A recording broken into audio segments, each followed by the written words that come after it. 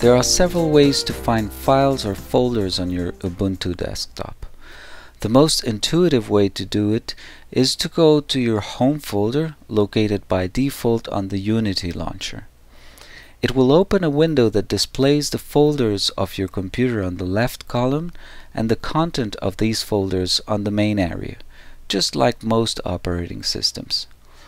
To customize how the Nautilus Windows shows your files, you can click on the icon at the top right corner of the window. To find a specific file or folder, you can click on the magnifying glass and type what you're looking for. Searches will look into the current folder, but you can easily change this clicking on the All Files button. You can specify a file type clicking on the plus button and choosing the file type you're looking for. There are faster and easier ways to find files with a search function.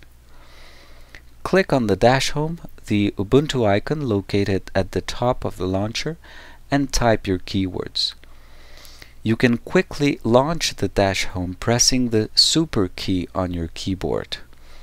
Usually it's the key that has a Microsoft Windows logo on it, or the Command key on Macs.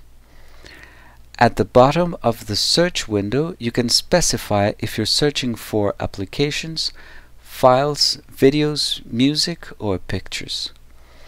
For each one of them, you can narrow the search using the filter and specifying other criteria like date, size, rating, and so on. You can see the results divided in 3 rows, each one with a short description. Click on the description to browse through all the results.